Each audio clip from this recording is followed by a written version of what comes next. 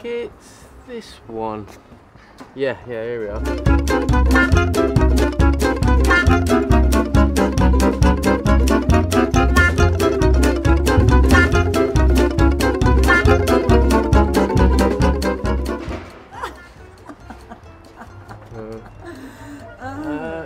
Hi Mary. So good.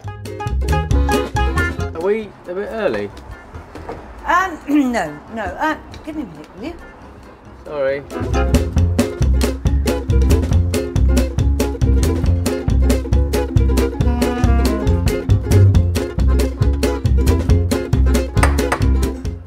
She's forgotten about us. Welcome.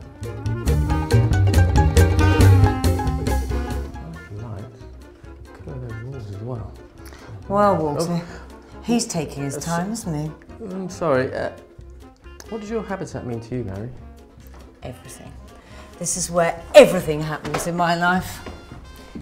And you know, it's more than that. It's the kind of heartbeat of what I do. If I don't feel happy in my habitat, in my home, I just don't feel happy anywhere, really.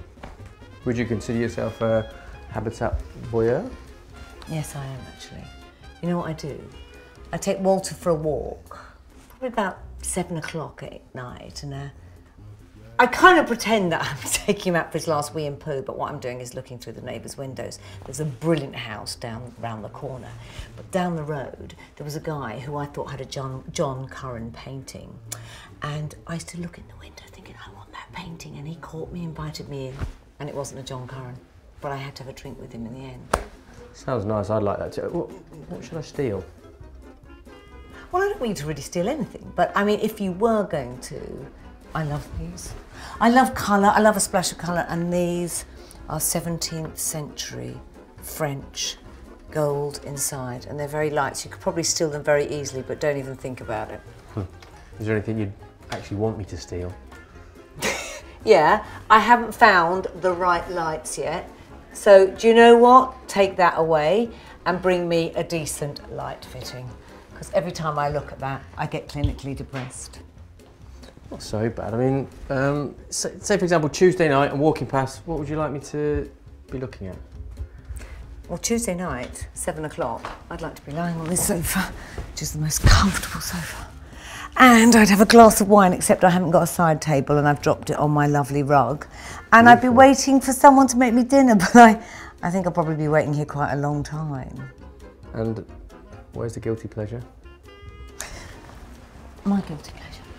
Come with me.